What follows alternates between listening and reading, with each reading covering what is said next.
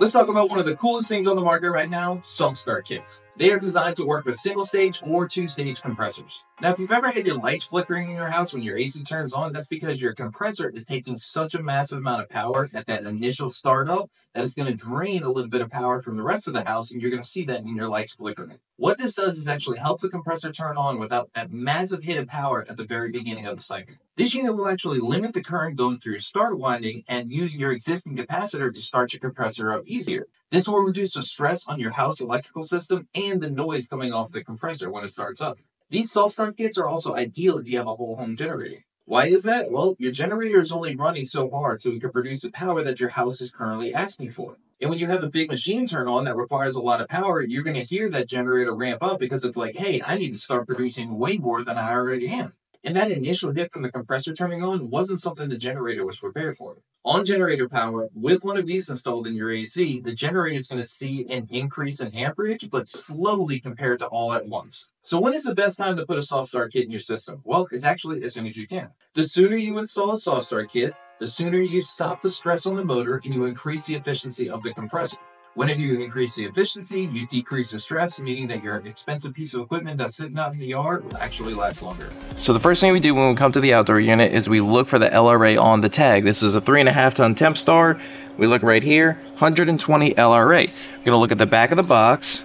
For the LRA, this one is 85 amps. This one maximum is 180. So we're going to go with the 5010-21. This NuStart is designed to fit inside of the cabinet. The best place I found to do that is right up here. Now, before I mount that, I want to see and check the inrush amps on this compressor so we have a baseline. So what we're gonna do is we're gonna turn this over to AC amps.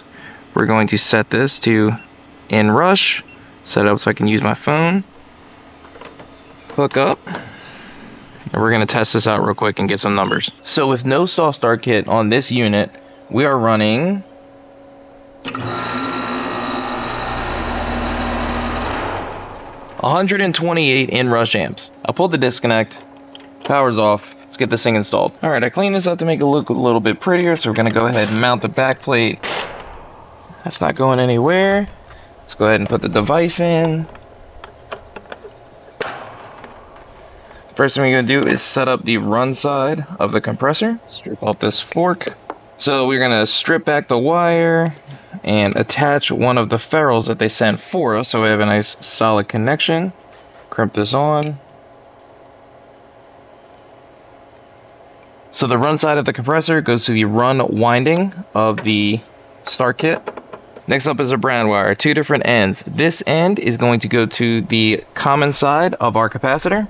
The straight end is going to go into run capacitor RC of our start kit. Next up we have our black wire, same thing as the brown, except this time you're going to need a thermostat screwdriver because it's going to the green plug over here under compressor common.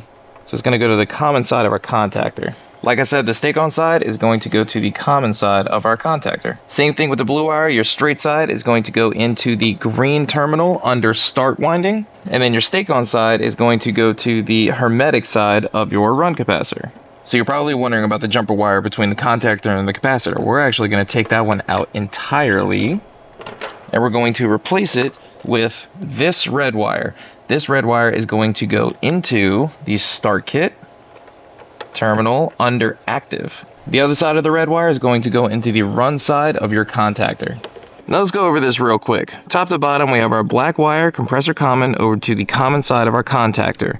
Below that, we have our blue start winding that goes over to the hermetic start side of the compressor. We have our red wire, which is our active T2 wire, which goes to our T2 side of the contactor. We have our brown run wire, which goes to the common side of our capacitor, and then we have our yellow run winding, which is actually the yellow wire going to the compressor. Now that it's all wired up, let's start it up and test it out. Now that we have the NuStart hooked up, we can go ahead and test the compressor start winding to see what our inrush amperage is. Moment of truth.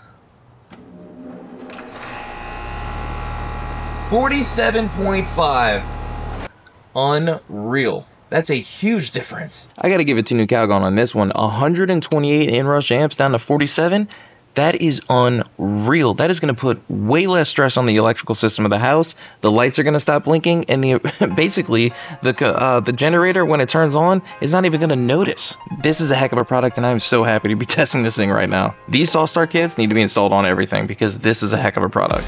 This system right here is actually my buddy's system, and it's having problems blowing fuses on startup. So what we're going to do is we're going to put the smaller NuStart kit on this unit and see what our amperage turns out to be when we test the inrush. We're going to record the inrush amperage before the NuStart.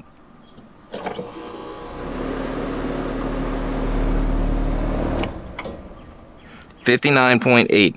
Let's go ahead and put it in and see what it does. So we got the NuStart all hooked up. Thanks Train for leaving such a small compressor wire, but let's go ahead and check the inrush amps. Just a quick little test. 27.7. That is a huge upgrade.